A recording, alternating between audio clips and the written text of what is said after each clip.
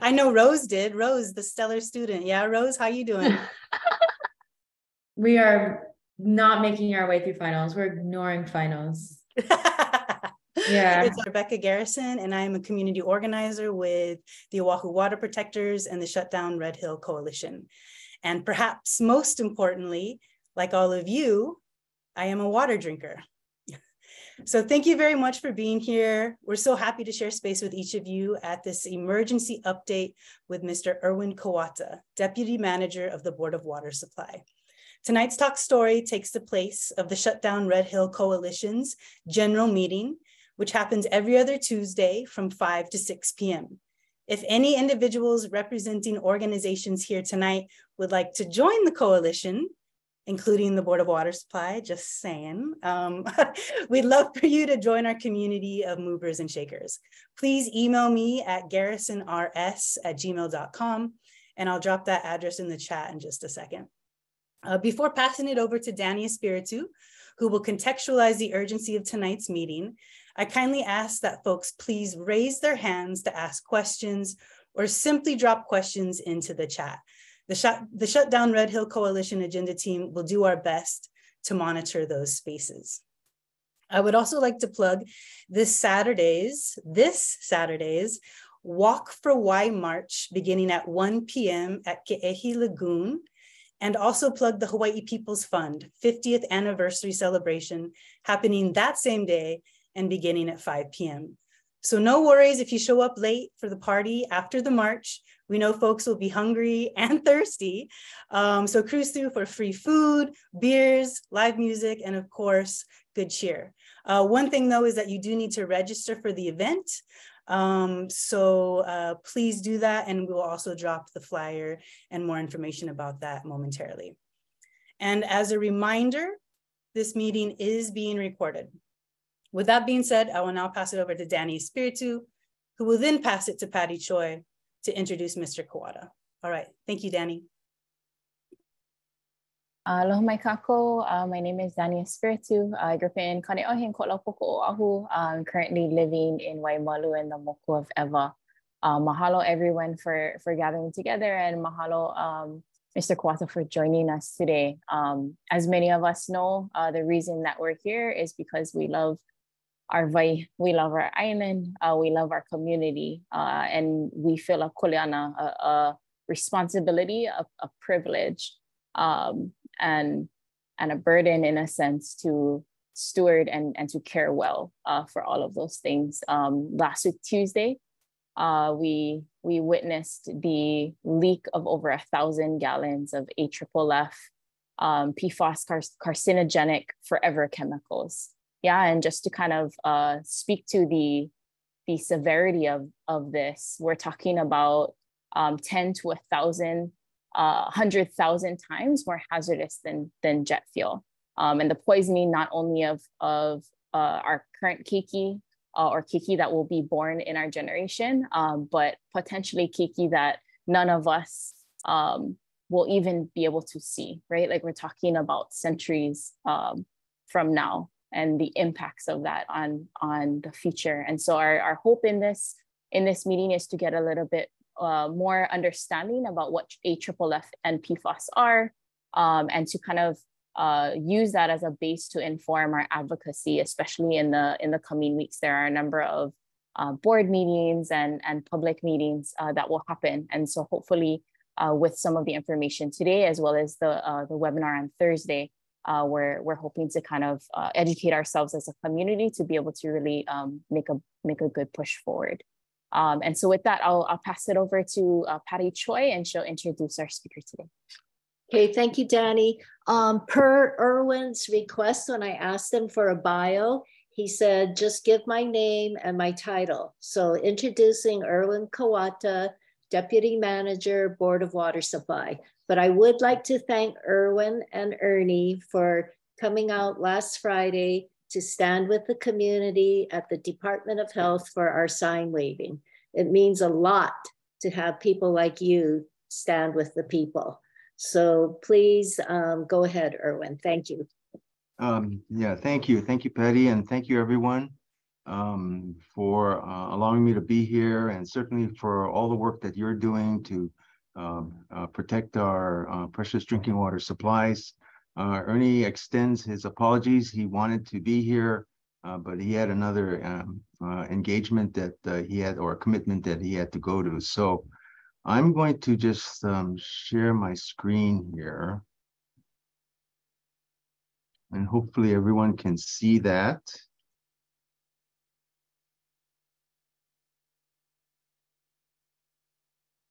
There we go.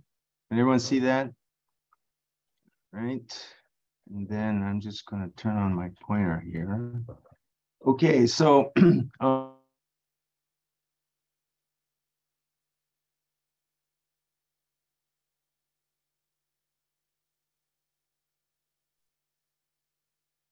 Department of Health to attend to explain several things for us. And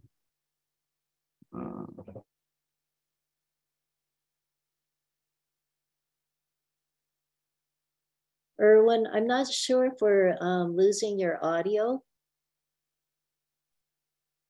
It looks like he's frozen. Familiar with. Can you see that? We Zoom can see quit it, but, unexpectedly. I think you may have to start from the beginning because we lost your audio.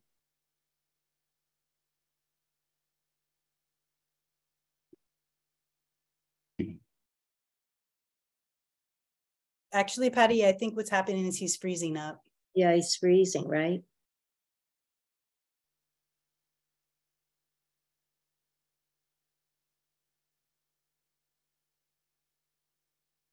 Mr. Maybe Kawata, try turning off your camera, and that sometimes helps when this freezing happens. Yeah, see, I keep getting this Zoom quit.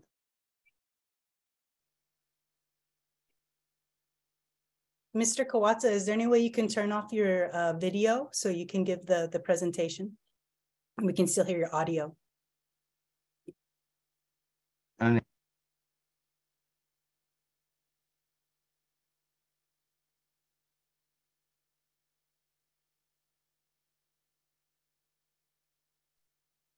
Also, can we ask everyone to turn off your videos at this time, please? That might help with the connection.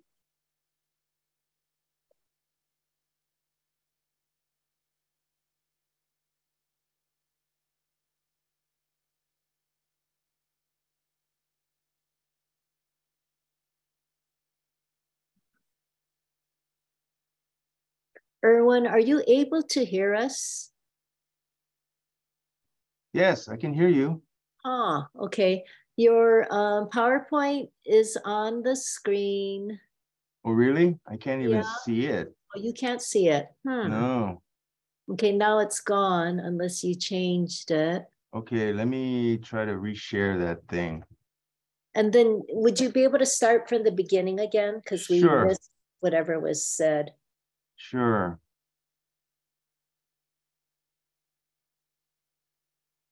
Can you see that? Yes.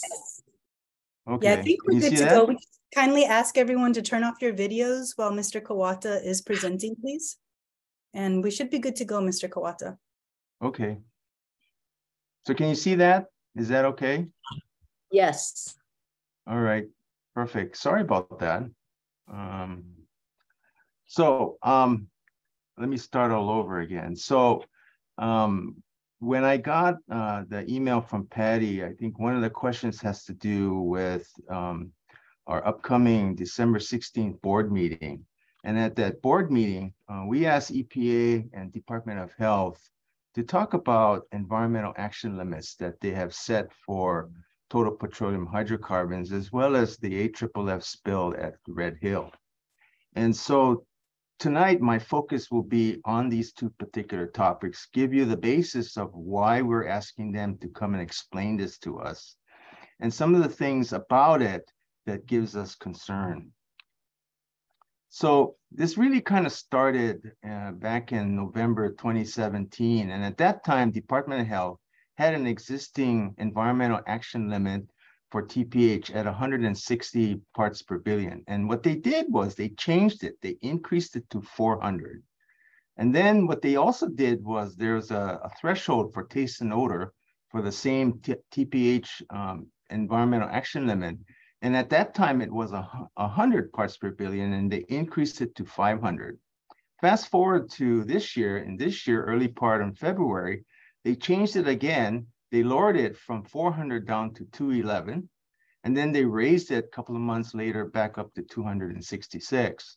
And so our reason for inviting Department of Health is that we want them to explain why they did the change from 211 up to 266.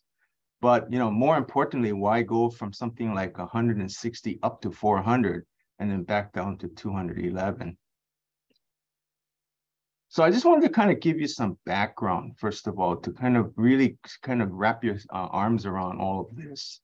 In 2016, when we first heard about Department of Health's environmental action limits, we did our own independent study to try to determine what would be considered a safe amount where the level would pose no unacceptable threat to human health or the environment. We had 2 different companies do this assessment for us, independent of one another. They didn't know each one was doing it. And those are the results that you see on the screen. One of them came out with 210. The other one came out to 160.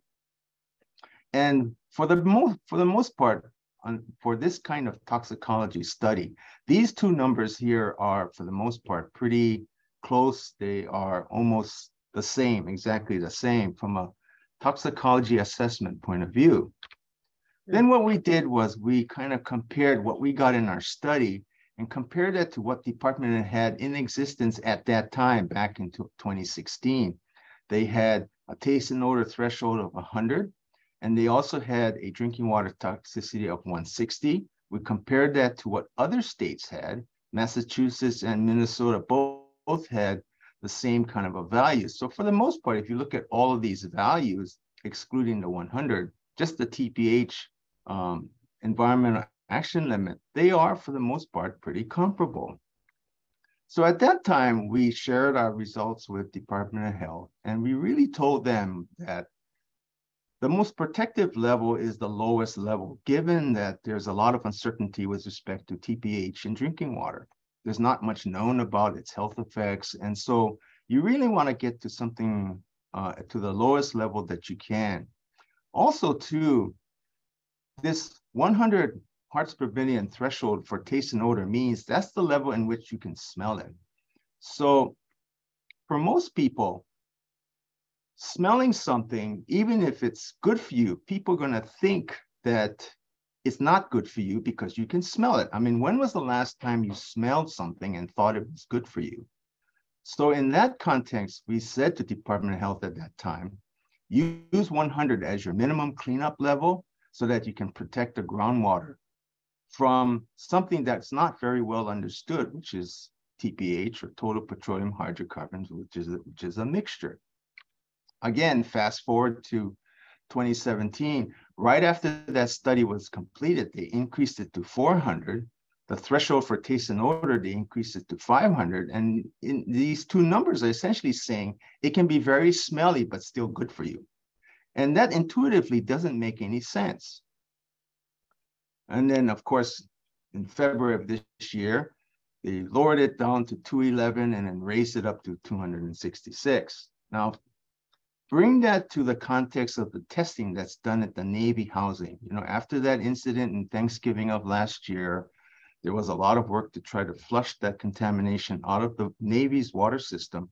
And then beyond that, Department of Health required the Navy to conduct regular testing on approximately 10% of the homes.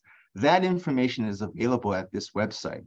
And when you go to this website, you're going to see a map of all the different areas on Joint Base Pearl Harbor. And I just took one of them as an example. This is the test result for the Aliamanu Military Reservation for samples that were collected in October. So here's the sun. These are different locations here. This is different locations on this at AMR. They took samples back in October. Some of them are dated back in July. You can see July here for some of them.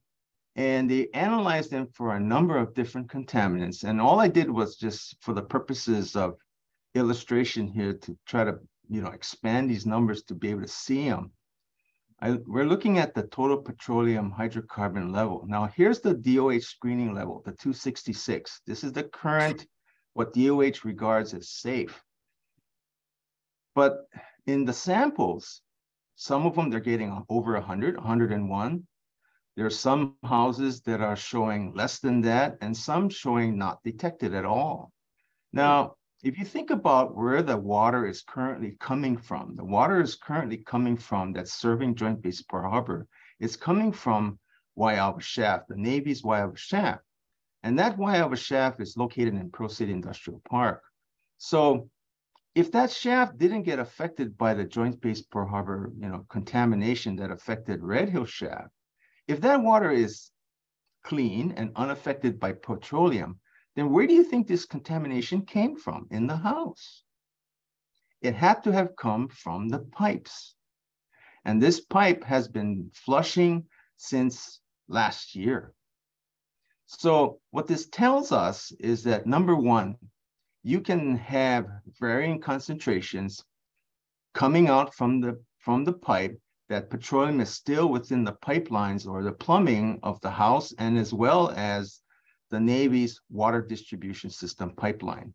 And so when people are saying that they're observing odor of petroleum odor, get this kind of level here of 100 and maybe even less than that, it's not inconceivable that that contamination could still be there, but give people the concern that it's not safe because you can still smell something, especially when they had that the reactions and the exposure to the petroleum and during Thanksgiving time. So that's why we're asking Department of Health to kind of explain this to us. What is the basis of us then taking it down to 211 and then increasing it back up to 266? We're also asking them to explain to us what is the health advisory levels for polycyclic aromatic hydrocarbons. These chemicals can be found in petroleum fuels, because remember, petroleum is a mixture of different kinds of hydrocarbons, and PAHs, or polycyclic aromatic hydrocarbons, are indicative of some of the heavier kinds of fuels. Now remember, this facility has been in operation for 80 years, and there is, through the contested case, we know that there have been, at least over that time span, a number of leaks that occurred that amounts to approximately in the 180,000 gallons range in totality. Now, that facility has been operating from the 1940s to the present. From that time period to now, it not only held jet fuel, it held many other different kinds of fuels, some of the heavier bunker type of fuels, diesel fuels, there was gasoline in there was leaded gasoline. And if you think about all of those different kinds of fuels slowly leaking over that 80-year period, you're going to have this very complex mixture of fuels that essentially is leaking out of the tanks. It's resting in the vadal zone, or the rocks underneath the tanks, and available for seepage into the groundwater. And the Navy's monitor wells within the Red Hill facility already shows detectable levels of petroleum hydrocarbons. So what that tells us is that the groundwater underneath the tanks is already contaminated and can move with that water to areas of the aquifer that is not contaminated.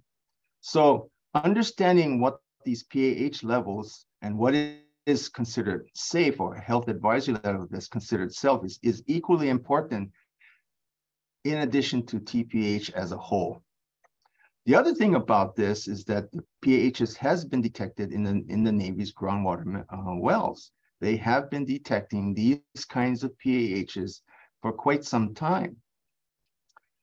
And then thirdly, what we're asking EPA and Department of Health is to explain to us, or talk about the environmental and health impact of polyfluorinated alkyl substances, or PFAS, in that AFFF fire suppression spill that happened on the 29th of November.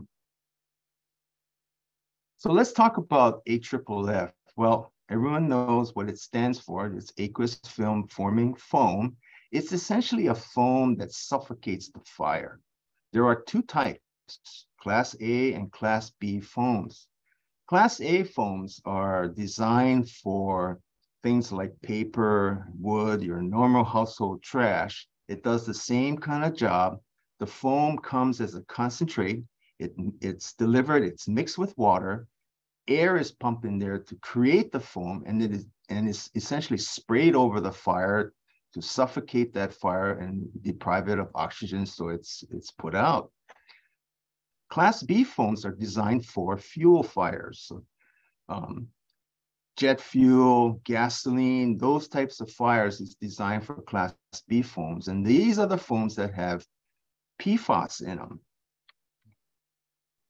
Now, PFAS really is really a mixture or various kinds of chemicals that were created back in the 1950s, and they were designed to be used on nonstick products and to make garments and other surfaces stain and water resistant.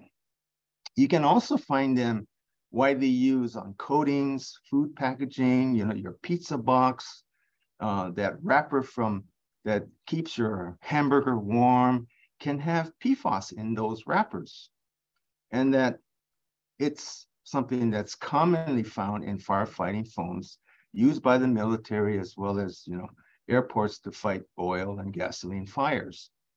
Now, PFAS are water soluble, everyone knows, and it can seep into the surface and get into, groundwater, surface water. And there's a number of studies that EPA has done already that show that low levels of PFAS are being found in the environment as well as the wildlife. So let's take a look at PFAS for example, and I'm going to teach you a little bit of chemistry here. The PFAS stands for per and polyfluorinated alkyl substance. Poly means many, okay? Fluoro means fluorine, and alkyl is the rest of the compound. Now, there are different types of compounds that can have, 5, 6, and 8 carbons, like shown in this example here. Of course, per means that all of these carbon atoms here the hydrogen have been replaced by fluorine. So in this particular example, these two, PFOS and PFOA, these are the most common. They're the most common, they're the most prevalent, and they are 8 carbons. You can count here, 1, 2, 3, 4, 5, 6, 7, 8 carbons. In this case, it's a sulfonate. This is the sulfonate portion. And all of the carbons have fluorine atoms attached to it. This carbon-fluorine bond is extremely strong, okay? It is difficult to break. And that's what makes this compound so difficult to decompose, degrade, and it makes it so resilient to the fire because of the strength of this carbon-fluorine bond. And so when you have this kind of a structure here, it also makes it very water soluble. So this alkyl portion here attached to these kinds of what is called other types of groups here, this makes the compound very water soluble. So chemically here, you can see that this is the reason why it is very persistent environment. It's difficult to break down. It's resilient to the fire. It's so effective as an ingredient in a foam to douse high temperature fires because of this chemical structure. Sorry. So that's why it can stay in the environment for a very long time because of that particular chemical quality, and that it's known that at sufficiently elevated levels of certain PFAS, it can cause a variety of health effects, including developmental effects in the fetus, effects on the thyroid, liver, and other vital organs within the body. So that spill that happened of AFFF, what we know about it is the following, is that it currently, the estimate is about 1,300 gallons of AFFF that occurred at Edit 6, which is the lower part of the Red Hill facility. It actually leaked from an air relief valve after the pump pressurized the pipeline, and it caused the AFFF foam to basically leak out of that valve and spray all over the internal structure, and it caused that liquid to start, seeping out of Edit number 6 throughout the lower access tunnel. Now, right now, as you all know, there's an investigation going on, and a lot of this information is pretty much preliminary. But for the most part, we have a situation here that how did this pump get turned on is still not known.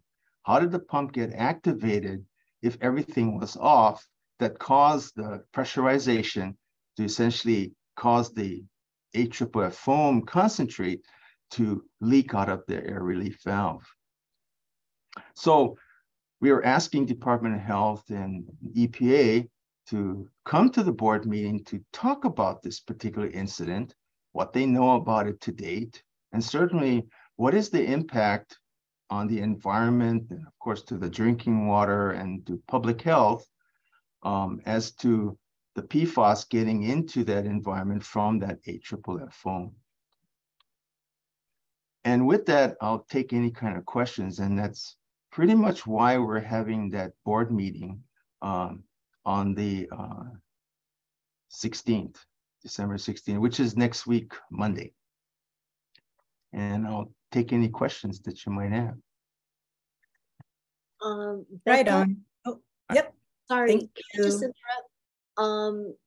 Erwin, before we go into Q&A, could you explain why that board meeting is going to be so important, and your request for testimony? Sorry, Becca. No, you're okay. And also real quick, Mr. Kawata, we have down that the meeting is actually Monday, the 12th. Can you clarify? Oh, yeah, I'm sorry. Yeah, the 12th. Yeah, okay, sorry about awesome. that. That's correct. Right on. No, thank you. Thank you very much. Go ahead. There's too much stuff going on. Yeah, we know. Yeah, so why it's important is that, number one, we're giving all of our board meetings are open to the public, number one. And so the public has an opportunity to provide comments and ask questions. And this is, I think, the board's opportunity to ask EPA, as well as the public's opportunity to ask EPA and Department of Health directly questions about this particular incident, the AFFF incident, as well as, how they handle or how they measure what's safe in the environment. Let's take the example of TPH. When they change these values like this, we've been asking for quite some time now, what is the basis for these changes? What is the information that they're using to come to these conclusions? We've looked at what they cite as their reasons, and I got to tell you, it doesn't compute for us.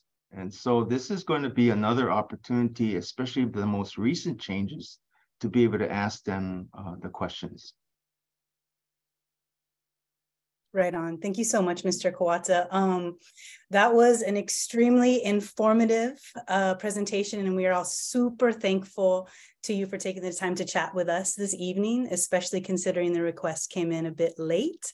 Thank you. Before we get into questions and answers, why don't we all give Mr. Kawata a virtual round of applause? Thank you so much. Thank you. Yeah, I realize a lot of that stuff is meaty, so I tried to go slow. It is a lot to take in, but try to explain it in a way that everyone can kind of understand it and not use too much scientific jargon, No, it was really great. Thank you very much for breaking it down for us and for the chemistry lesson as well. So we did have a number of questions that came in ahead of the meeting.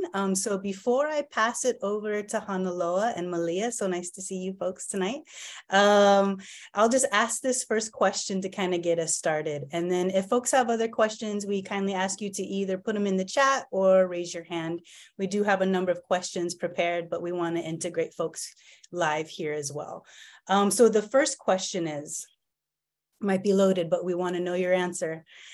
What do you think is the best way to defuel and decommission Red Hill?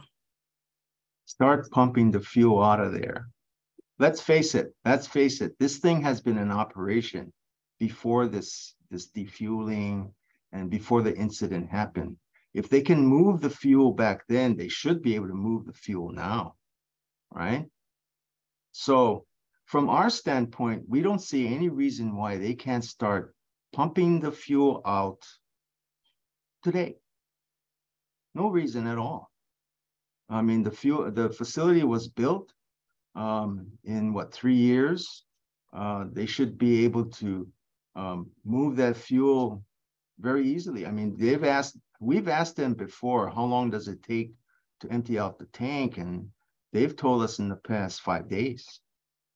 So, and if the Navy can bring in all of those activated carbon units within the short period of time that they brought it in, we see no reason why they couldn't bring in, additional tanks and containers to bring in to put the fuel in.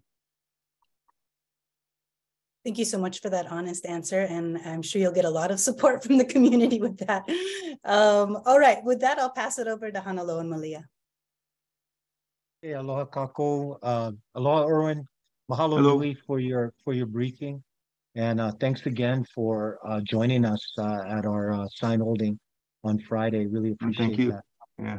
I just thought, there's a lot of good questions out there, I'm sure. And what caught my mind was when you're describing that pump turning on and they can't say how the pump turned on. It's making me go back to May 6th, 2021, when the sump pump turned on. And that's what brought the fuel up from that spill into the AFFF return line. So I'm wondering, is this possibly going to help shed some light on what happened on the 6th of May, if that's in fact what happened? We think it's all related. I don't know how to say this, but it's just amazing to us with respect to how the Navy operates this facility and the kinds of things that have been happening given what has happened already. And it's just absolutely, I don't know, mind-boggling to me. I just don't understand how all of this can happen and how the Navy doesn't really know how, what's occurring within their facility to be able to, keep it operating properly. So, I think from our standpoint, we think that everything is related. It's all about how this facility is operated, maintained, and it's really something that we need to get to the bottom of right away. Thank you, Mr. Kawata. A kind of follow-up question from the first question in terms of what you think is the best way to defuel and decommission Red Hill. The follow-up question is, the Navy is unreliable and doesn't welcome community input.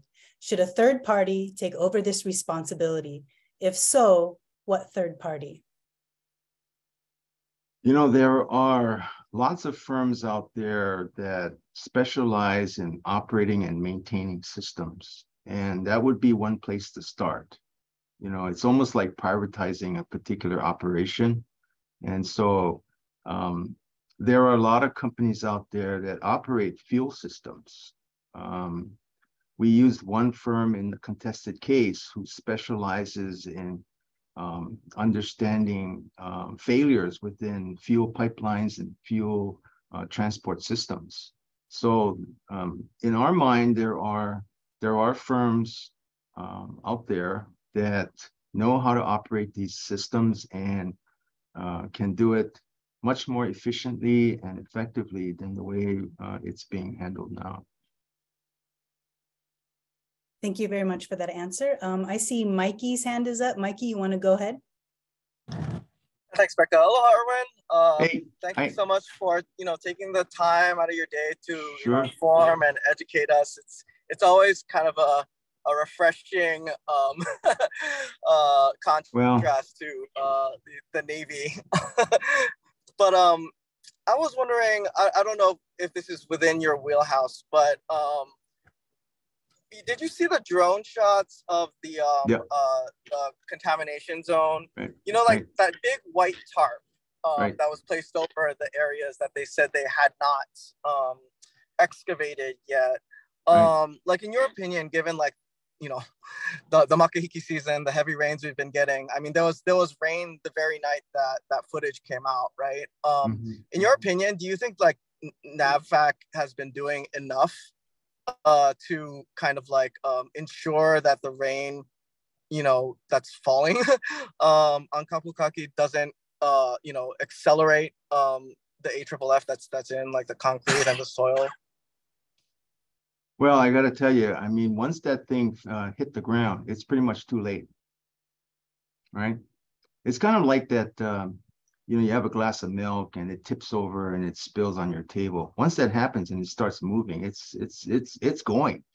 So once that AFFF foam or concentrate hit the ground, it absorbed through the ground right away, and it's going to start seeping right away. And the Halawa Valley area is a pretty wet area, and so there's already water in the soil and in the subsurface, and it's going to blend with that, and it's going to start moving downward.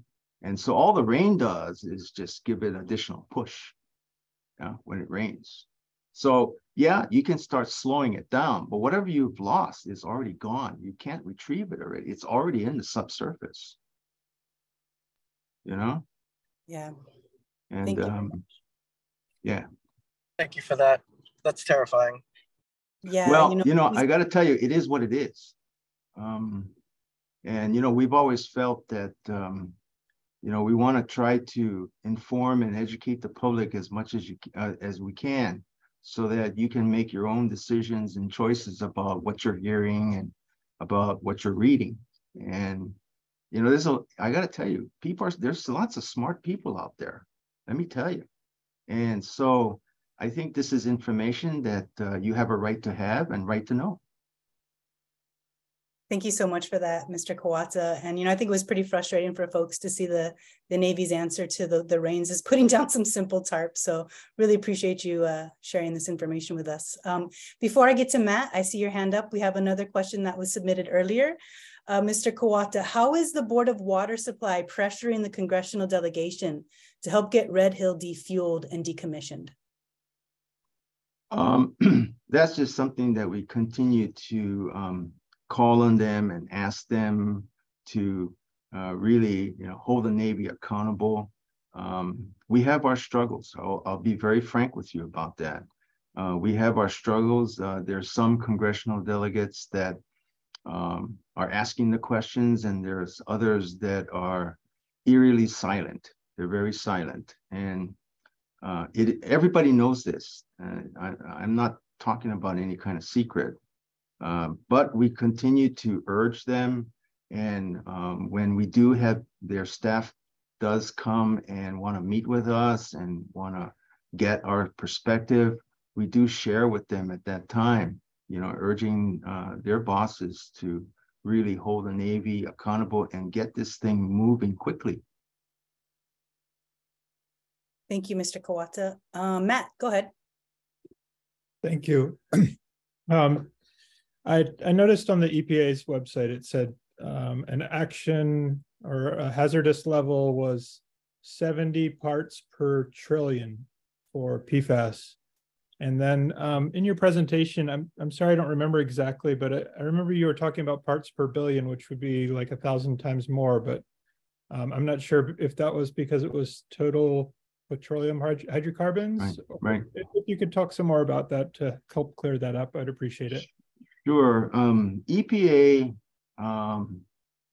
set what is called interim health advisories for PFOA and PFOS, which are specific kinds of PFOSs at 70 nanograms per liter, and that's parts per trillion. They have since adjusted those numbers, and they're still in the process of refining and coming to a decision as to what those final advisories are. And a lot of it is going to be based upon testing that's required starting next year of all water utilities for 29 different PFOSs.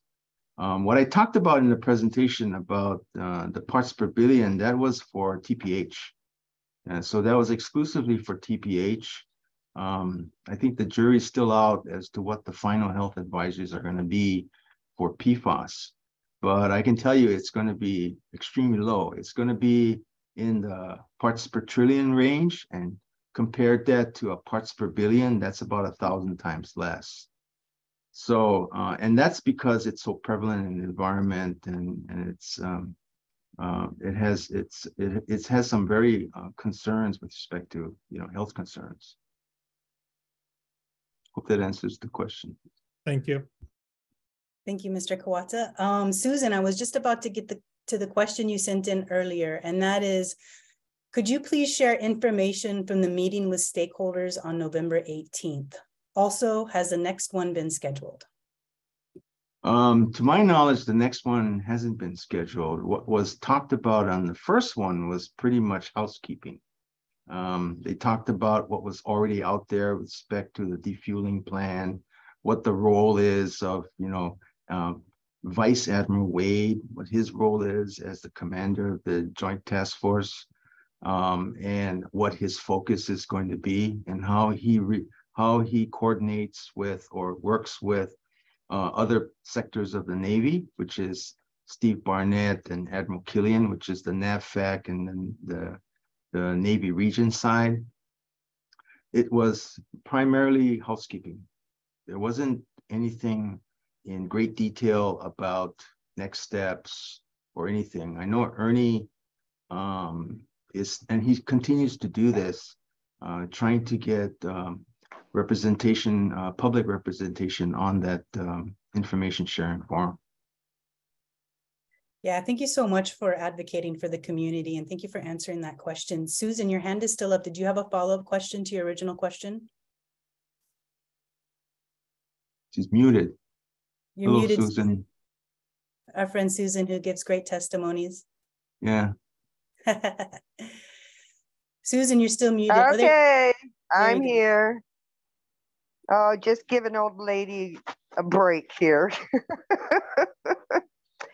Yes, I am concerned about what guidelines that Mr. Kawata can share with us if we are testifying on Monday, because the Department of Health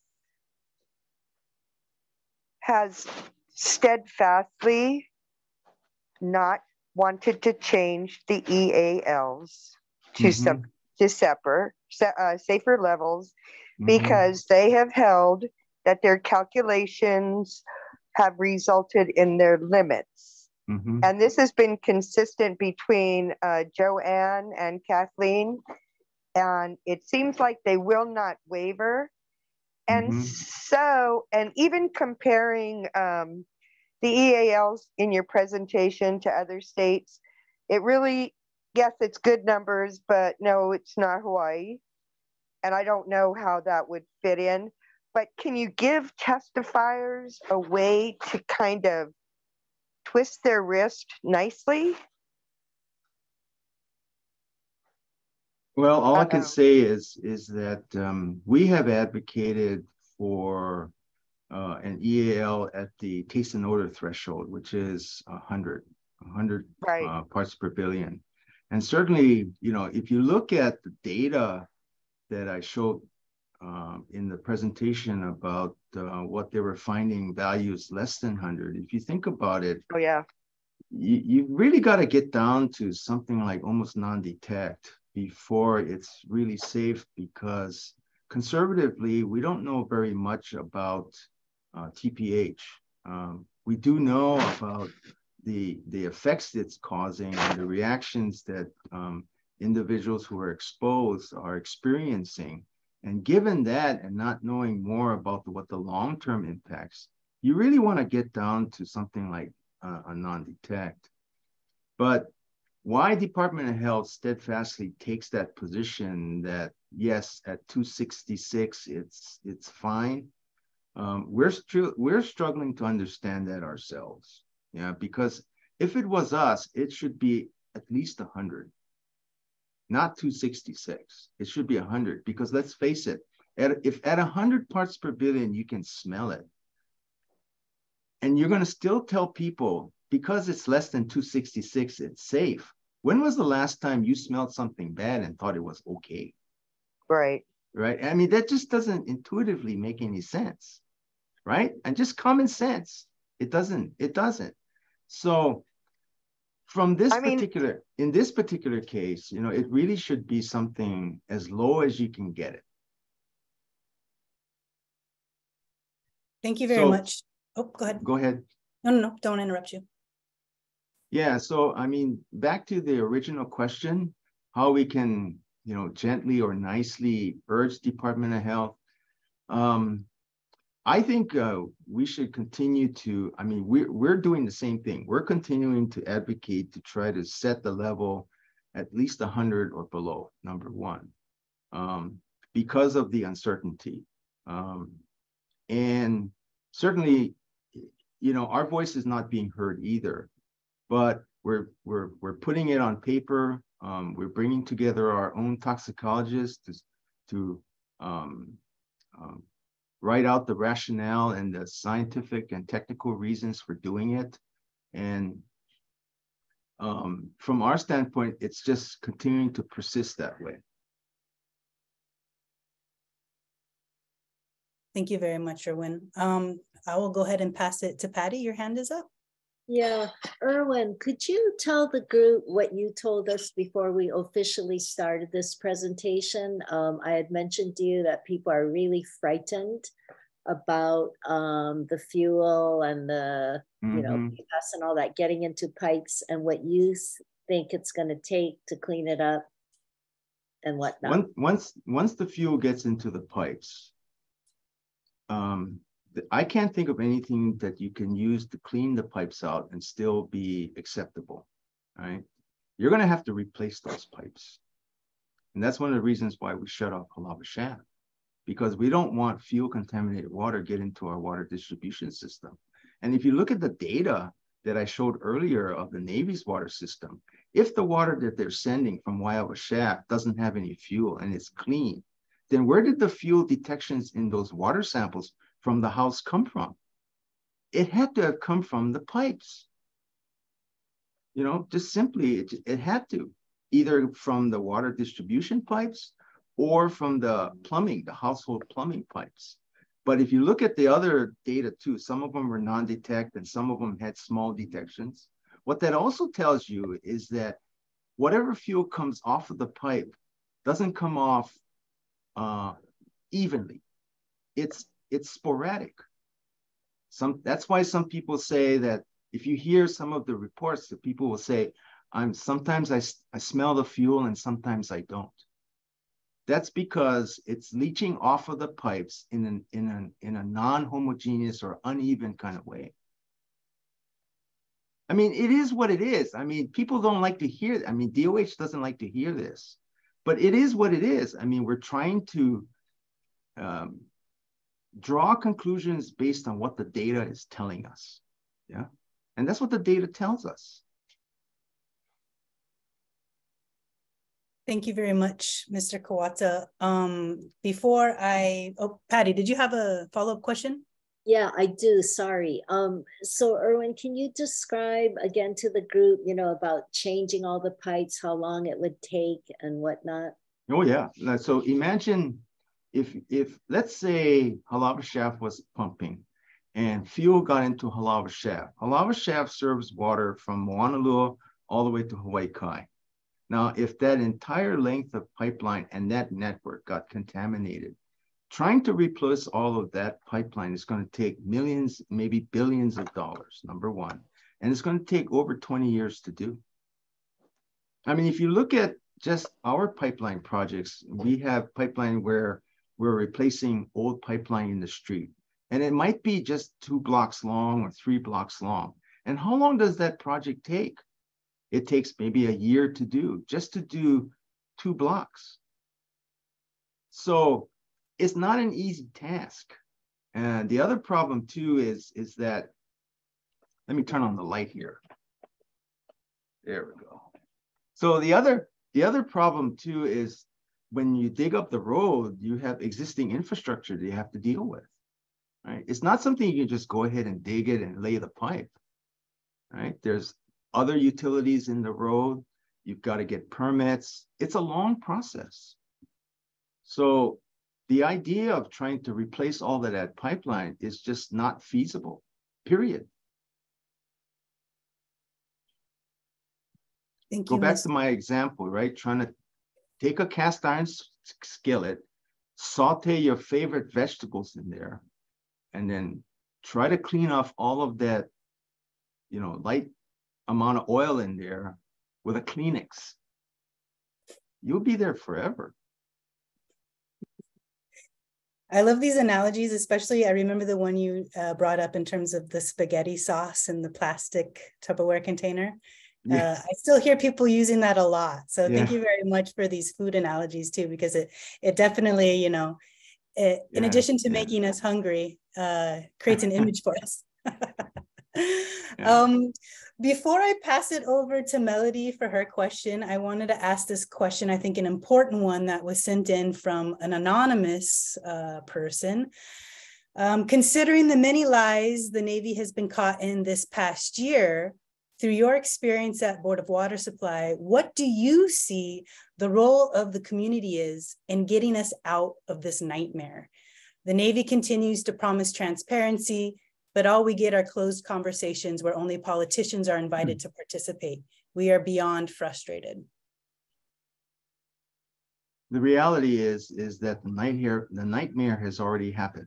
The groundwater is already contaminated, okay? You can't undo that already. So the only thing we can do is prevent more of it from happening, defuel that tanks. So the community can continue to press the Navy to defuel the tanks quickly, number one. Number two, press the regulatory agencies and certainly getting the support from our congressional leaders to do the groundwater studies to understand the nature and extent of the contamination that's in the aquifer. Where is it traveling to? What other sources that it can potentially affect? And when it could affect it? That's the kind of thing we need to know, right? But the big thing is prevent more of it from getting into the environment. I mean, it's already exposed. We don't want any more exposure of contamination in the environment.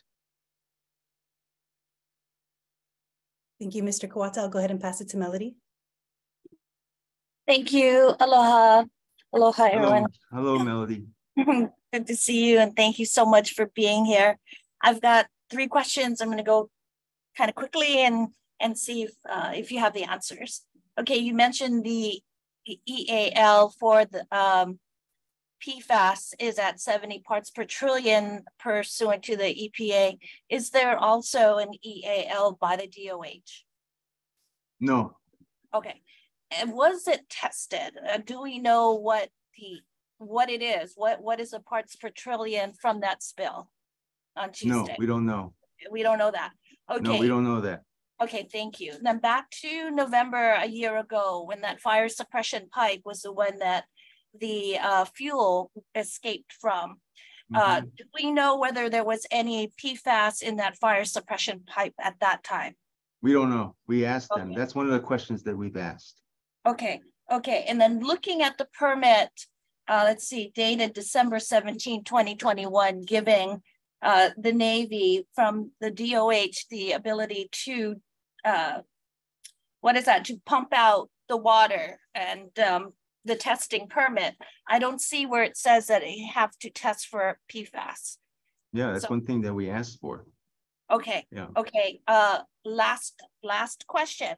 Now back to this recent spill in Adit 6. Now I've read somewhere, I'm not quite sure where at this point, but that whole system, the fire suppression, was built with PVC pipe. So it's totally inadequate, totally insufficient, totally illegal. And the Navy had decided, well, the cost to replace it to be steel instead of PVC far outweighs, I guess, any type of risk of leaking like what has happened now. Do you know whether the spill at Adit 6 is from PVC pipe? That part I don't know, but what I do know is that system is part of a renovation that the Navy did back in 2019. So that pipe, the pump system is pretty much brand new. So for something that brand new to fail, we're asking a lot of questions as to why did it fail like that? Okay, well, if they're using substandard material, then the likelihood it's going to fail, I would think, right? And like I said, or it was, or it was put together in a way that it's substandard workmanship and lack of maintenance and oversight. Right, and oversight. Do you have the blueprints? Because I know even the Navy, they have a hard thing. Okay, you don't even have the blueprint, so you're not even sure where the piping is going, whether that's the only pipe. We've asked for that. Okay. Yeah. Thank you. Yeah. Ernie has already asked for that, and I'm not sure we're going to get it, but we have asked for it. Okay. Can we get a copy of your slides? Sure. Okay. Great. Thank you. I'll send it to someone. I guess I'll send it to Patty or. Sounds good. Environmental caucus. No, yeah, if you can send it to Patty and then we'll distribute it through through our By the way, everything on those slides is public information. We've presented it in the past, or you can find it online. It's public information. Okay, thank you.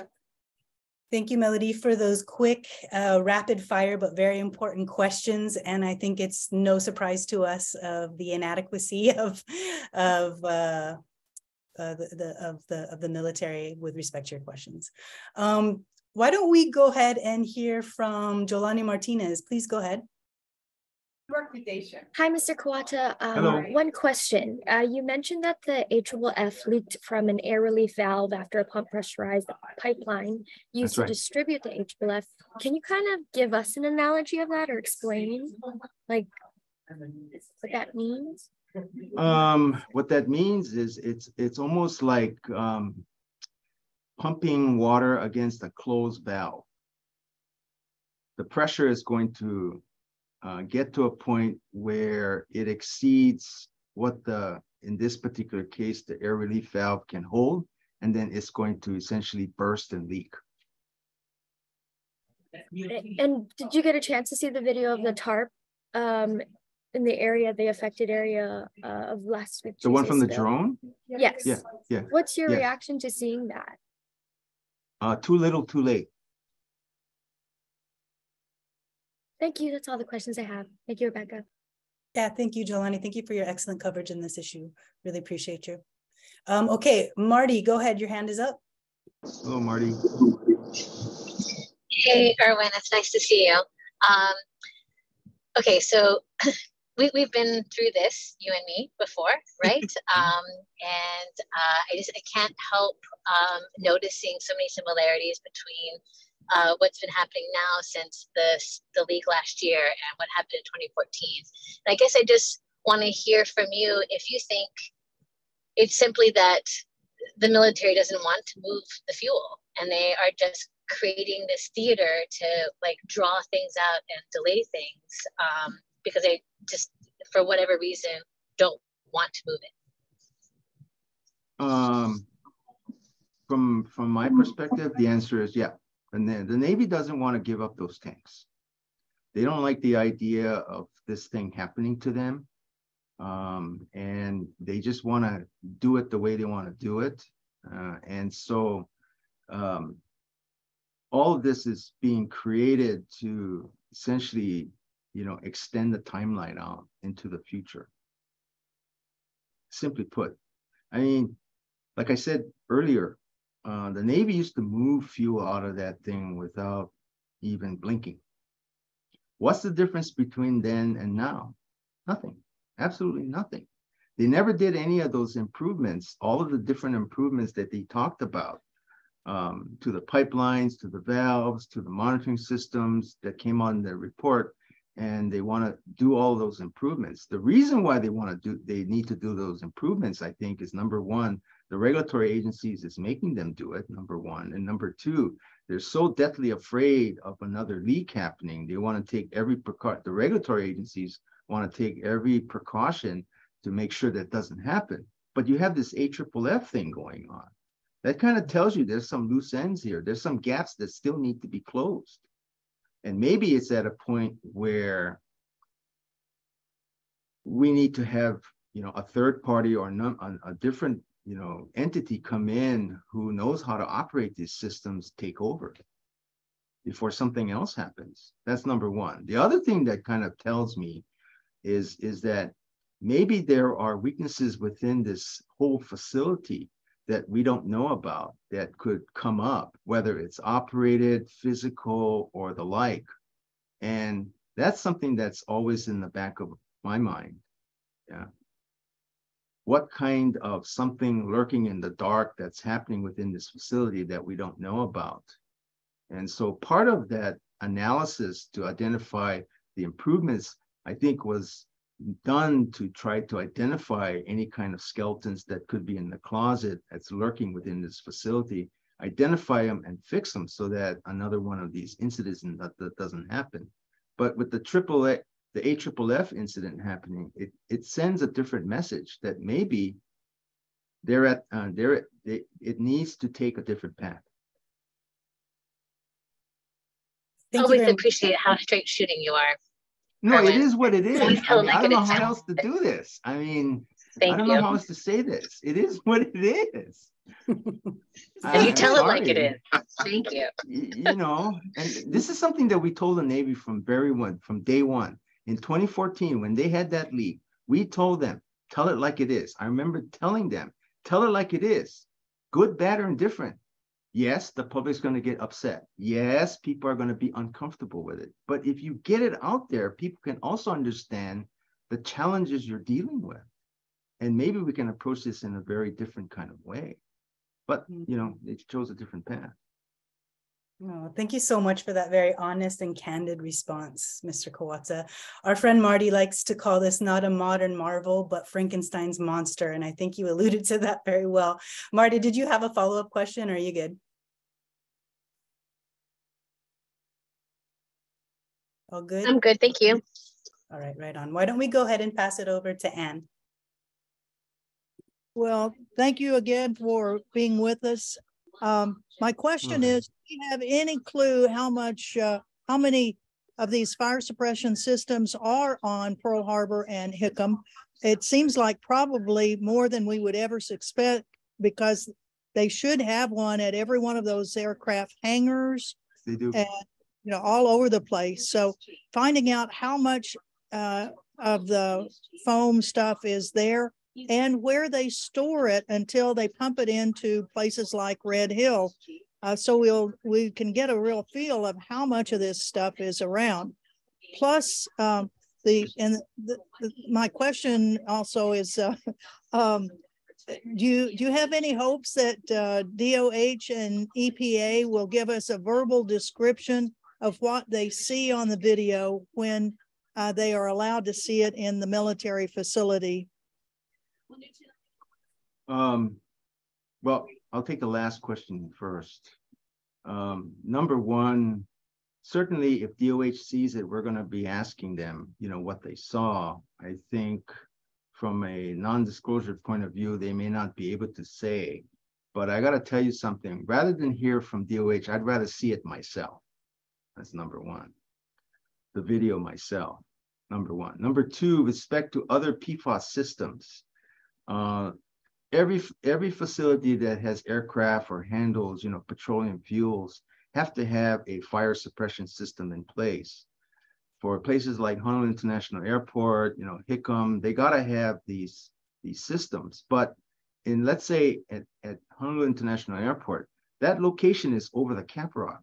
Any spill over there isn't going to affect the drinking water supply, not like where Red Hill is. So the places that I would be concerned about would be all of the facilities that manage large volumes of petroleum fuel, like at Red Hill, that's located above or over the drinking water aquifer. So places like Schofield, Wheeler, that have aircraft, they're over the drinking water aquifer. Those would be the places that I would ask about whether they have AFFF handling or that contain PFAS. The other thing about AFFF and Class B foams, you can actually get Class B AFFF foams without PFAS in it. Okay, they sell them. They do sell them. It doesn't contain any PFAS in it. So really, what should be happening is there should be a shift to using non-PFAS types of AFFF foams, especially if you're located over the drinking water aquifer. That will substantially reduce your risk. Thank you. Thank you very much, Mr. Kawata. One quick follow-up to that question. Doesn't the Honolulu Fire Department already use foam that does not contain PFAS? HFD does not use Class B foams. They do use Class A foams, but their Class A foams does not contain any PFAS. I called Deputy Chief and asked them, and they verified for us. So HFD uses only Class A foams, and it does not contain any PFAS. They do not use any Class B foams at all. Thank you very much for clarifying that. So we know there is some on island, and I think there is precedent to turn all of these military bases into with the firefighting foam PFAS contaminant into PFAS-free contaminants on a national. Yeah, because like when you have a petroleum fire, trying to shoot it and extinguish it with water, that's ineffective. Yeah, you have to use something like a foam. Thank you very much. All right, folks, we are about 5 minutes out, so we're going to need to wrap this up very quickly. I see that Gina and Patty have their hands up, so why don't we go ahead and we'll allow those last few questions, but we want to respect, Mr. Kawata's time here today. I'll tell you what, I can stay a little longer to answer questions if you want to stay, but I want to try to get to as many questions as I can get to. Okay, thank you. Well, that's really generous of you. Really appreciate that very much. All right, Gina, go ahead.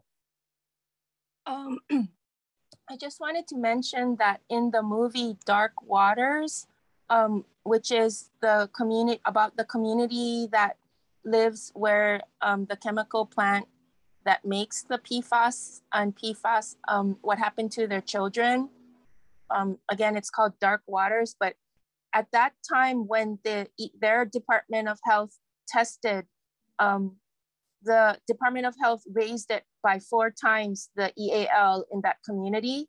And I remember watching that movie, and when it happened in 2016 in Hawaii, in Halava, it was almost like a playbook. It happened the same way. The Department of Health raised it from 100 to 400. And I used all of your documentation every time to testify about it. And finally, I just want to say it was Roger Brewer, and he's still there, and also Phoenix Grange. The 2 people can determine this EAL for the TPHD. Do you think that there's something wrong with that and that should be raised? So I went to go talk to Roger Brewer, who is, I want you to know, ex-Navy. So he was able to understand a lot of stuff, and he at that time in 2016 said that Gina, he said, the fuel is organic. It's nothing compared to PFAS. And so now here we are with the PFAS, and in your Board of Water bill with the new testing Halava well, which my family drinks from has PFAS, trace PFAS in it, right? So kind of want to ask, doesn't this mean that it's been happening for a while?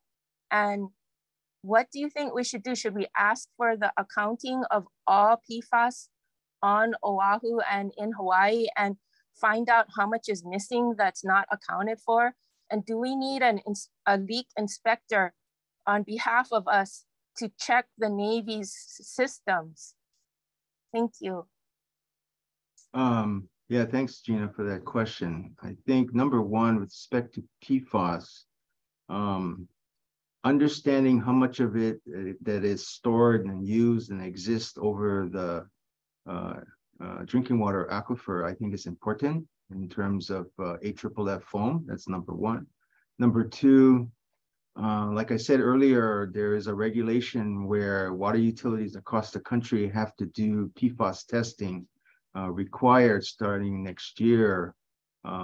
We actually did our own testing starting 2 years ago so that we can understand what's the impact to our drinking water sources. And out of that, we only found 2 sources that had right at the detection level, extremely low levels of PFAS in it. One of them is the Halawa Wells, but Halawa Wells, you know, is shut down. Yeah, but that was the only 2 sources that we actually found PFAS in them.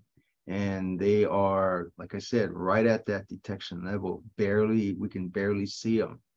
So we'll be doing the testing next year of all of our water sources. And we're gonna we'll make the test results available online so that people can see the results. Thank you, Mr. Kawata. Go ahead, Patty. Erwin, 2 very quick questions. Will our home water filtration purification systems protect us when fuel hits our civilian lines?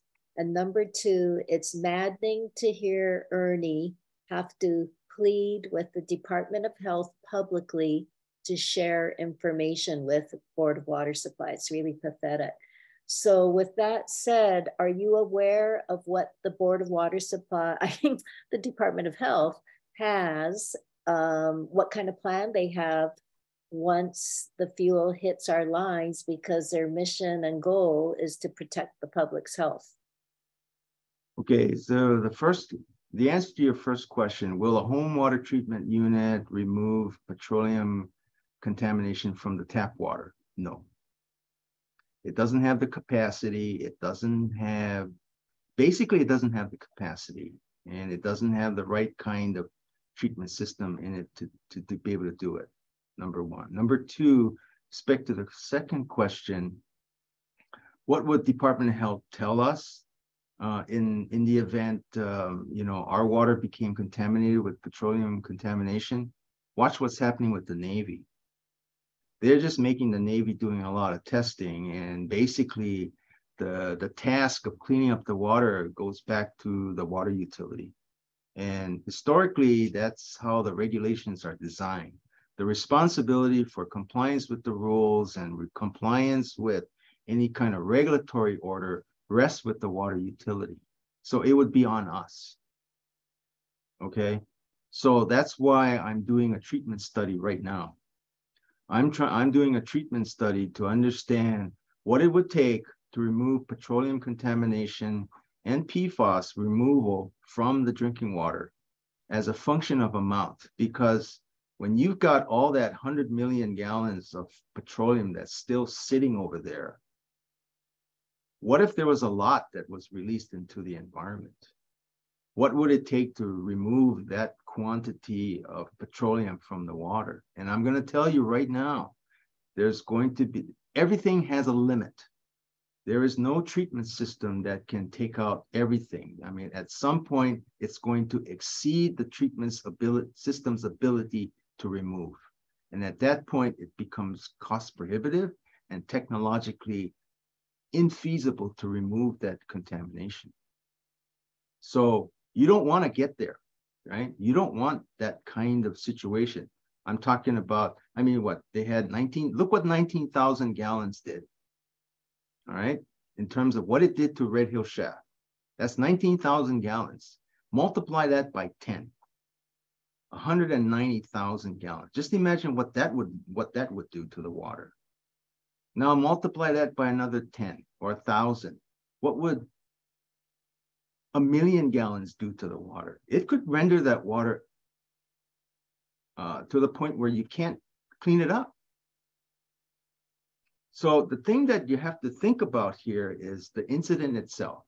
Yes, it's 19,000 gallons. That sounds like a lot, but look what it did in terms of in relation to how much fuel is there. There's 100 million gallons approximately stored in that, facility. Look what 19,000 gallons did to Red Hill Shaft. And they're still trying to clean that thing up. So the best advice, don't be there. Get rid of that thing. Don't let it get there. But whatever got there, it's too late already. Now, do we have hope? There's always hope. Get rid of that fuel so that not much more of it can get in there.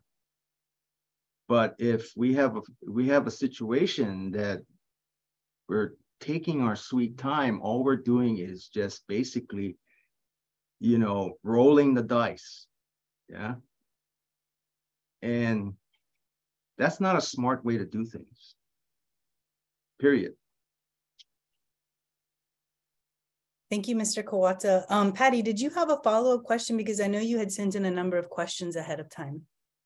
You know what? I'm hogging the stage, so let Dave go. All right. Go ahead, Dave. Thanks, Patty. That's okay. You can hog. Just that I used to be very much involved in the anti-nuclear movement. And every time we're getting close to shutting down a nuclear power plant, because of the amount of radiation in the area was reaching a critical level, they would go and change the level of what contaminant was considered to be unsafe. Mm-hmm. And that is basically what the Department of Health is doing. Yeah, so it's getting to the point where, we are legally, going to be in trouble here. So we'll just have to change the criteria, putting us at greater risk, but kind of covering their butts. And so that's what's really going on. And that's I know thing. Yeah, that's sad. Yeah. And that leads to what I don't have a question. I just want, every politician let us down. Every one of them. Department of Health has let us down. And the only folks who've been stood up for us has been you and Ernie and the entire Board of Water Supply. And I just, all of us, we're just so grateful that you are doing what you were, hired to do, and what you're doing your job to protect the community and protect our water. And the gratitude that we actually have honest folks like you. Without you, that would be it. We would all be drinking contaminated water. And that would, without you, you were the only stopgap we have. And I just really appreciate you so much. And I hope everyone here does. And I just wanted to thank you personally for having the courage, because they put a lot of pressure on you guys not to do the right thing. And that's hard, because most people crumble. They just go along. And you haven't done that. And I just appreciate your bravery and your sincerity and for looking out for all of us. Thank you. No, thank you. I mean, I don't know, Ernie and I was talking about this. We talk about it all the time. And doing the right thing oftentimes is uncomfortable, right? And that's why there are folks that have trouble trying to figure out what is the right thing and actually doing that right thing. And certainly sometimes you have to have some courage to do that right thing too. But the point here is at the end of the day, we're talking about a resource. And we got this resource that was very pristine, and it's our duty to make sure we hand it off to the next generation in a condition that's better than what we got it. And if we don't do that, we're doing a disservice to the future, because they're going to deal with problems that are much more complex that we can even imagine what it's going to be in terms of complexity. And they have to have every possible resource at their disposal to deal with those particular problems. And so Ernie and I talked about this a lot. We talk about this stuff a lot. It's our duty to do this. And if we can't, then we ought to pack up, go home. Right. Yeah, thank you. I think it it always is the hard thing to do the right thing. And some people just don't have the ability to do it. And you folks do. Thank you so much. Yeah, thanks. Thank you very much, Dave. And thank you, Erwin. And also, Ernie, we love you folks so much. You know, we appreciate so much you didn't sign the NDA like some other departments did. And, you know, that also takes courage. Thank you again. So before I pass it to Jolani for her next question, I just want to make sure Lacey's question gets answered. We've been doing a lot of really important, you know, organizing with affected families, and Lacey has come out to so many different events and just really poured her heart out at different for different oral testimonies. So this is coming from an affected family member, Mr. Kawata. Lacey asks, I want to know what the levels were on Ford Island on November 6, 2021. I could smell and taste it at that point. It was also the first day we moved here, and it was high enough to make my 3-year-old vomit for nearly a month straight. That to me is enough proof that the EALs are too high. And there's like 5 exclamation marks after that. Either that or the Navy was lying about how high the levels were or when the large leak actually started. Do you have any comments for any of that question? Okay, number one, at the time of November of last year, when people saw, you know, the contamination floating in the water, the amount of contamination at that time, as far as we know, we don't know whether or not it was tested. That's something that we're trying to ask we're asking Department of Health whether it was tested, and we're not getting a straight answer. But as far as the amount is concerned, it was pretty high, and I wouldn't be surprised if it exceeded the EAL. Okay, in terms of TPH and any other kind of chemical that could be inside of that mixture, I wouldn't be surprised. So that worries me a lot, right? So what happened last year is that there was a sudden acute exposure of all of those residents who was on Joint Base Pearl Harbor that was exposed to that water. And what they are experiencing is essentially the effects of that acute exposure. And trying to understand the implications of that exposure, I think, is something that the CDC and the ATSDR is trying to do. But without that data, and I think they're trying to see if the data is there, but without the data, it's really hard to quantify the extent. I mean, I'm not a medical doctor. I'm not a toxicologist, but I'm just looking at it purely from a chemistry point of view. If you can see the contamination floating in the water from an amount in the water standpoint, it had to be higher than what the EALs were. And certainly only testing is going to validate that, but that's just from my vantage point. Thank you, Mr. Kawata. Lacey, did you have a follow-up question? Oh, yes. I just wanted to clarify that I was referring to before the acute spill. This was before, like in the beginning of November, before they said the acute spill. And I couldn't see it at that time. Well, I wasn't looking for it, but I could smell it. Smelled like faint kerosene. Yeah. And I could just taste that it was off. So I don't know. I didn't see the sheen at that point. Well, there was data. There was data that of samples that was collected in July of 2021, and it was in the neighborhood of about 500 parts per billion TPH diesel. There is a water quality report that the Navy put out for year 2021 that showed 500 parts per billion or 460 parts per billion in Red Hill Shaft. So 460 and 500 is higher than 400 if 400 is the EAL. So the answer to your question is yes, there is data out there that there were times that the value was higher than the EAL. And I just wanted to make one other comment. I'm a veteran and I've seen AFFF so many times as somebody who's been on 3 deployments on an aircraft carrier. I know what it looks like. And I have suspected that it was in our water on Hickam. I've suspected that for a long time. Obviously, we have no proof, but you know, Mikey's been to my house, he's smelled my water, and he can tell you, you know, there's just more to the story. So when you say you're investigating and wanting to know what exactly was in Red Hill, there's no doubt in my mind that there was more than jet fuel, because as a service member, I know what jet fuel smells like, and I know what AFFF, I know, and I know that it was more than that. So I just thank you for continuing to look into it, and thank you for everything you've done. Yeah, no, thank you. I mean, that's something that we've asked for. I mean, as far as what you're saying, it is scientifically plausible that there were other contaminants in the water, including, you know, PFAS and potentially other chemicals in the water when they were recording TPH at, you know, 400 or 500 parts per billion. Because remember, TPH is a mixture, right? Thank you, Mr. Kawata, and thank you, Lacey. With that, we'll go ahead and pass it to Jelani. Go ahead.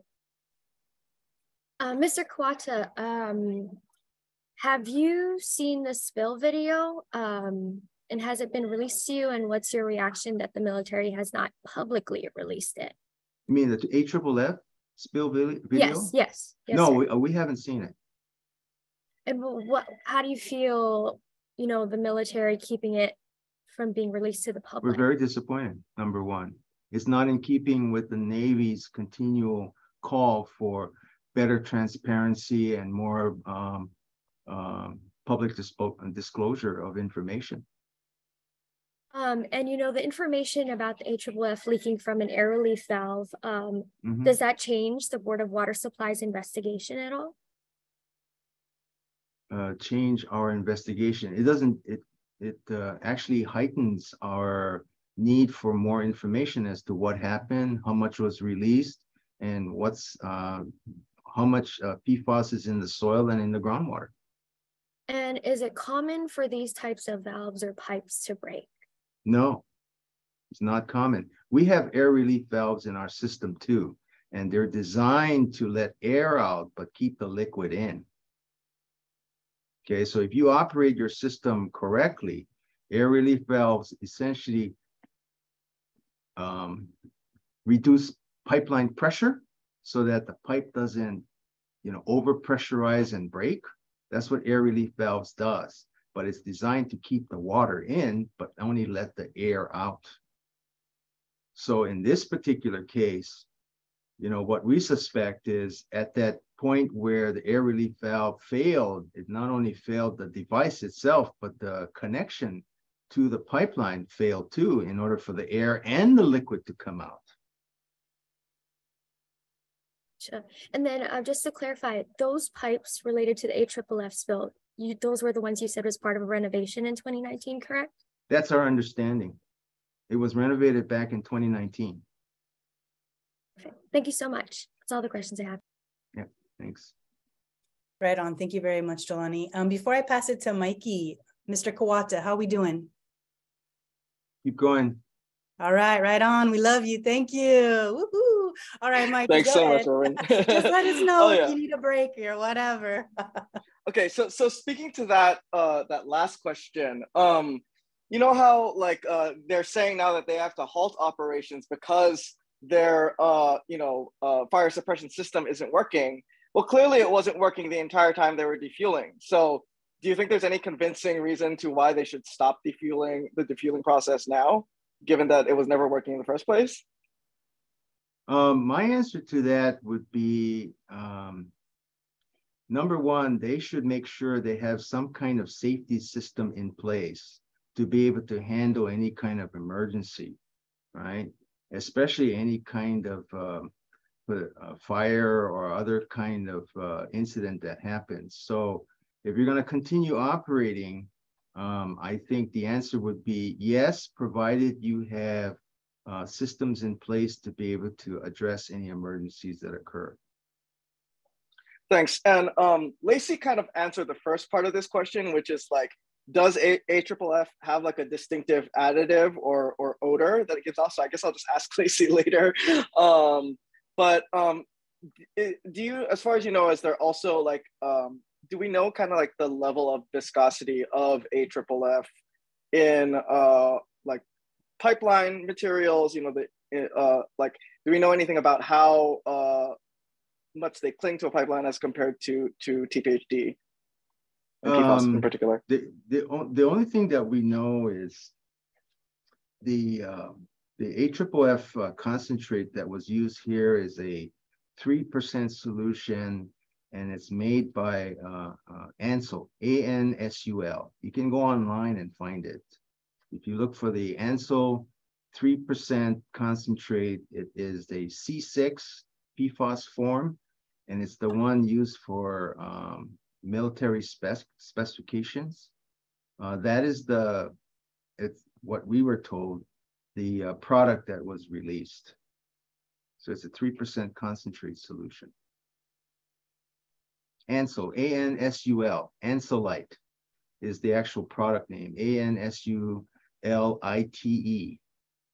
Ansulite. And you can find it online. Thank you, Mr. Kawata. Thank you. Before I pass it over to Matt, I just wanted to give Jamie Simic a question, the opportunity to ask a question, another one of our affected family members we've been organizing with. Thank you so much, Jamie, for all of your courage, and go ahead.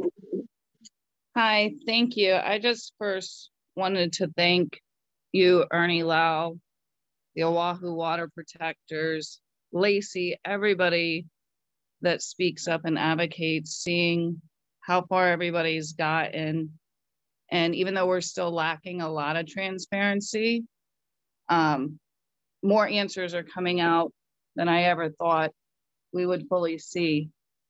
My question is, with the lack of transparency that we're still receiving, or the island is still receiving, have there been thought to increasing the testing at the water well sites instead of the frequency it was at, upping it, because we're apparently still having leaks and spills? And then has there been any frequency in testing of the ground soil surrounding the aquifer? Yeah, after the AFFF incident happened, we did send a letter to EPA and the Department of Health demanding that they require the Navy to do weekly testing of the groundwater and the soil for PFAS in the vicinity of Red Hills, added number 6, as far as the soil and certainly all of the groundwater monitoring wells. The Navy has approximately 20 monitoring wells on their property. Test them all for PFAS. And then make send us the results and make the results publicly available. Thank you, Mr. Kawata. Go ahead, Matt. Thank you again. So earlier we talked about that PFAS was 70 parts per trillion at an action level, and the petroleum was 100 parts per billion or 200 parts per billion. For the taste and odor, right? Yeah. It sort of seems like PFAS is about 1,000 times or over 1,000 times more dangerous to our health. Yeah, right. That's the reason. So when I first saw that, I was like, oh, we leaked out over 1,000 gallons, 1,000 times 1,000. That's equivalent of spilling 1 million gallons. But then Mikey's question, I think you said it's 3% concentrate. So would it be more? 3%. Would it be more like the equivalent of 30,000 gallons for every 1,000 gallons of PFAS? By volume, yeah, I would say that's correct. Yeah. So in order for us to give testimony, like, can we say this is the equivalent of them spilling 30,000 gallons of fuel over the aquifer, or 1,000 times, whatever? Yeah, I guess if you do the math and you do it by volume, I think that's a good approximation, I would say. Yeah. One of the things you gotta kind of keep in mind though is that TPH again is a mixture of different kind of hydrocarbons, and the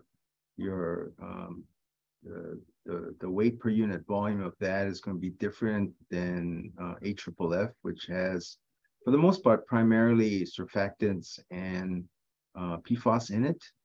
But I think in general, I think that's a good approximation. Thank you. Thank you, Mr. Kawata. All right, before I pass it to Gina, we have one question that came in from Natalie Segovia, doing really important legal work on the continent. The question is, has there been any request from Board of Water Supply to Josh Green regarding attention to this matter? I saw that water protectors were turned away from holding signs.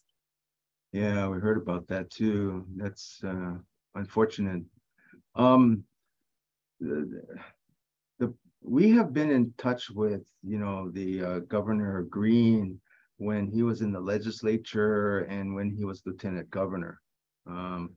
So our plan is to continue to do that and try to seek a meeting with him to kind of continue to express our concerns about, the entire Red Hill situation, both the PFAS and the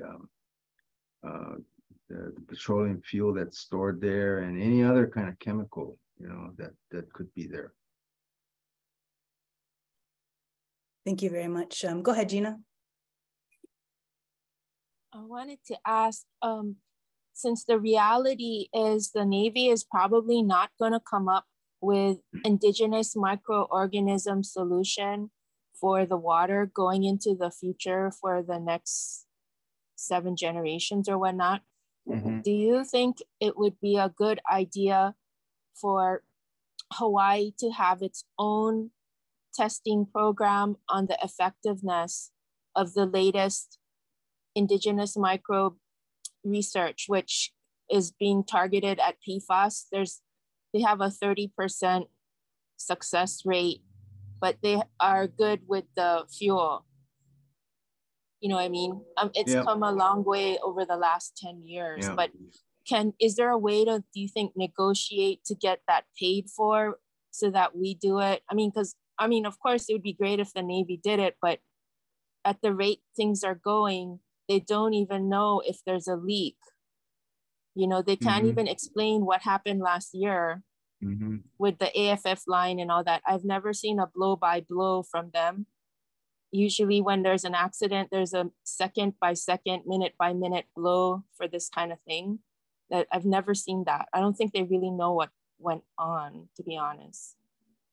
Well, as far as, research, research is always a good thing because it's about knowledge and it's about learning. So, one place probably to kind of check into would be talk to Water Resources Research Center over at University of Hawaii. Talk to Aurora Viviani.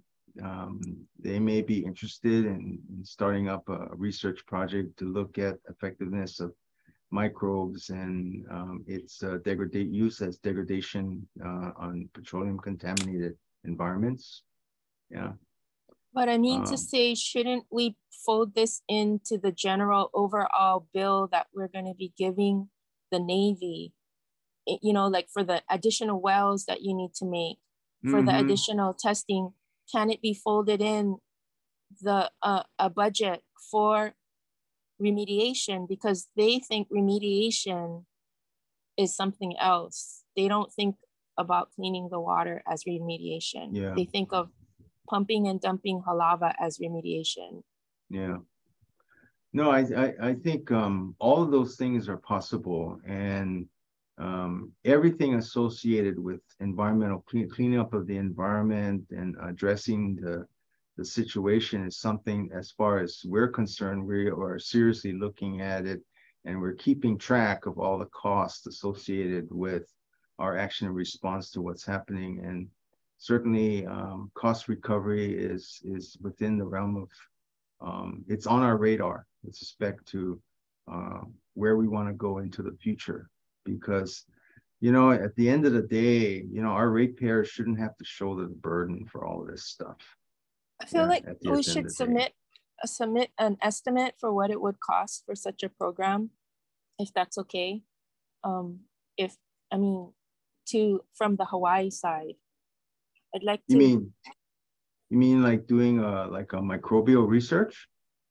Yeah, I think that should be part of the request, the ask, because the EPA is not going to do it. The EPA, no way they're going to do it. Yeah, I asked them so many times about it. They don't even know, you know, they're only stuck on aerobic or this kind of, they have all these excuses. But the reality is nobody else is going to do it unless you live here, I think. They're not really that interested. Yeah. Well, you got to have, I mean, we got to have a facility and an entity that knows how to do research, for one thing. Yeah, this type of research. Asking is one thing, but mapping it out and describing how to do it is going to be needed. Yeah. Okay. Well, I think it's great. Thanks. I will propose it also to APEC, to Asia, because everybody has the same problem. Yeah. Okay. Thanks. Thank you, Gina. Thank you, Mr. Kawata. All right, so we're going to wrap up with just 2 more questions. We have one that was submitted earlier and then also from Patty. Patty, did you want to go ahead? Yeah, okay. Erwin, what does the Board of Water Supply believe is the best way to defuel the tanks? Turn the pump on and open the valve and get the fuel out of that pipeline and put it in a storage container and start moving it. Yeah. But do you believe that all these fixes that they claim will take 2 years is, you know? Well, that's what I mean. That's what I said earlier. Yeah, that's what I talked about earlier, is that the facility was operating all this time without those fixes. And so I think the reason why those fixes were identified is because the Navy and especially the regulatory agencies are so afraid of any further releases that they want to make sure that the system is tight enough or robust enough to be able to move the fuel without any more leaks. Because, you know, we've heard anecdotal and secondary stories that when the Navy was operating this facility, that there were leaks occurring all the time. And, you know, we don't doubt that, but we don't really have any kind of documentation to prove that either. So I think the reason why those so-called repairs are in there is that there's tremendous concern about additional releases from movement of the fuel. Yeah. But you got to weigh that with respect to the risk of that fuel sitting where it is. If you're going to spend 2 years to try to make all those fixes, you're accepting the risk of 2 years of that stuff sitting there, right? And you got to weigh that against moving that fuel today and trying to reduce that risk. So from our standpoint, look at the tanks that are in the best conditions, move it through the pipelines, that section of the pipeline that's in the best condition, and start at least reducing some of that risk instead of sitting around wondering what I'm going to fix, hiring somebody to fix it and fixing it and still have all that stuff sitting there. Yeah, it's about weighing all of these risks. Right? And then doesn't that make sense? Yeah, no, totally. One last question, and maybe it can guide us for the testimony for your board meeting. The EPA is going to be there, Department of Health. I'm a little confused on what our testimony should consist of. Well, I think there are several things that public testimony should continue to drive at. Number one, transparency and opportunities for public participation, number one. Number two, get that fuel out of there, minimize the risk to the aquifer. And number three, investigate the cause of that AFFF release and make it publicly known. And make some decisions about where we're going. Maybe something's not working as well as it should be, and be very, very frank about it. Let the data drive your conclusions, right? Let the data, look at the data, let that data drive your conclusions, and make some decisions from there, because maybe what's happening is not working as well as it should be. And maybe the regulatory agencies don't want to look at it that way, but you're going to have to start looking at it very realistically, right? But the need for transparency, the need for public participation, and get that fuel out of there and minimize the risk to the aquifer number. And then lastly, do the study to understand the nature and extent of the damage to the aquifer and the environment. We need to know what that is, because if there are other wells out there that are at risk, we need to know where that is, and what the extent is. Because otherwise, something's going to bite us in the dark when we're not looking, and then we're going to find out and it's too late. Yeah. Thank you very much, Patty, for that question. And thank you, Erwin, for the answer. Before I pass it back to Wayne for closing remarks, there's just one last question that was sent in earlier by Mr. Gary Hoover. It is a provocative and a very important question that I think that we would all be interested in hearing from you about. The question is, what is your opinion on advocating for a smaller presence of the US military on Oahu and in Hawaii? The larger size of military presence in Hawaii, the more need they will have to store fuel and related materials, such as the AFFF chemicals. This is dangerous, but particularly dangerous for islands in the middle of the ocean. Isn't Hawaii being made into an environmental sacrifice zone without any chance for the people who live on Hawaii to have a voice in the matter? I think this is coming from concern and thinking about how islands are often used as buffer zones for continental safety. No doubt about it. We have lots of examples where we have environmental pollution as a result of the military's presence here in the islands. And that's a reality. And the military, at the end of the day, needs to be able to demonstrate that they can care for the environment that they're in, instead of just doing what they're doing and thinking it's okay. And it's a new day. We have to realize that this environment is fragile. It's not going to stay clean unless we do keep it clean. It's just a reality. So yes, I think there needs to be a certain amount of military presence, because we're here in the middle of the Pacific, and there's a certain strategic importance with respect to Hawaii and the rest of the world. But if the military can't demonstrate that they can stay here in a way that keeps the environment clean and preserve that environment, then you better lower your expectations until you reach a point where you can prove that you can be here at the size and scope that you want to be here and still keep the environment clean and pristine. Thank you, Mr. Kawata. Mr. Hoover, did you have a follow-up question? No, I thought that was a great answer. I think we could go on and on about the sort of the detailed aspects of that, but I appreciate the answer very much. Thank you, Mr. Kawata, and thank you, Mr. Hoover, for sending in that question. I think a lot of us have been wanting to ask that for a while now. All right, with that being said, I just want to thank you so much, Mr. Erwin Kawata, for spending so much time with us. Sure, thank you. Really appreciate you taking the time to be here, and just so much love for you, Mr. Ernie Lau, all of Board of Water Supply staff administration for, just coming out and advocating on behalf of the community. You're truly like the only folks we trust at this point. Besides, of course, our superhero, Wayne Tanaka, as well. Yeah, no, I appreciate that. Thank you very much. I mean, if you want to do this again, let us know. I'll be happy, to sit and answer questions and like that, and maybe next time, plan for a couple of hours or 2.5 hours or something like that. Sounds good. That's awesome. Thank you very much. And with that, I'll go ahead and pass it to Wayne for the closing remarks.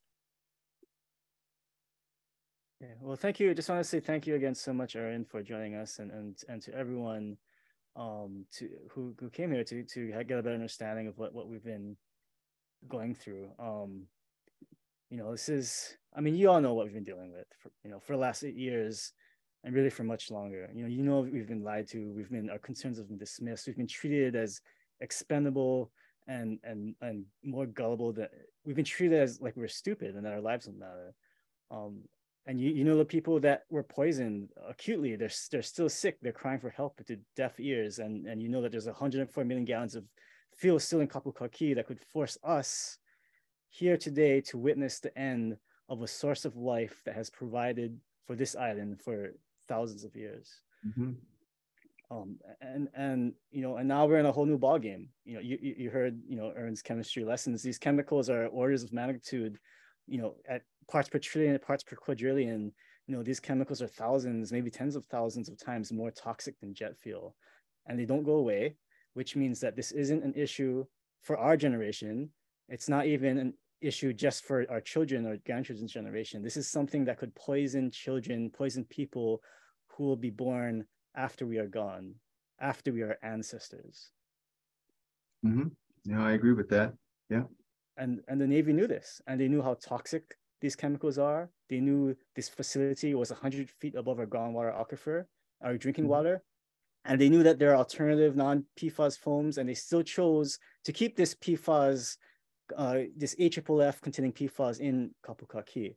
And so, you know, I don't want to wait until I'm an old timer, until I'm a grandparent watching my grandchild's baby, you know, get sick, get cancer because some Navy official in our time decided that our families were less important than their convenience, than getting their star in a costume, than their pride. And I don't want to wait until all I can do is wish for a time machine.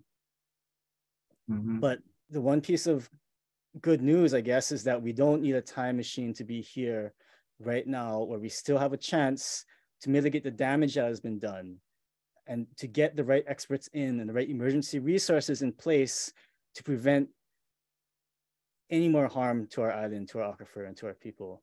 And so I think, you know, personally, I feel like it's all of our kuleana to take a stand, to use our time now in this generation to finally address this 80-year-old menace that's been poisoning our Aina, poisoning our waters since it was built in the first place. So again, thank you everyone for coming and learning more. There's an opportunity to learn even more about PFAS this Thursday, and this Saturday we will, you know, water protectors from across the islands, from the continent, from Guahan, from other places. We're gonna be marching from Keahi Lagoon starting at 1 p.m. To NAVFAC, which is the Navy department in charge of the Red Hill facility. And that's just one opportunity. There'll be more coming up in the future. And also to ring at the Board of Water Supply. Everyone who can go, who can testify, please do, because again, this is our generation's, this is the fight of our generation. And yeah. And so with that, just again, thank you so much, everyone, for your time and for all of the work that I know so many of you have been doing already to engage with this campaign. And yeah, and please have a good night and stay tuned for more action. No, thank you. Yeah, thank you, everyone. Thank you for having me. All right, it was I enjoyed it. Thank you, Erwin. Thank you. Mahalo. Hey, aloha. Good night. Bye. Good night. Good night. Thank you, Wayne. Mahalo and aloha.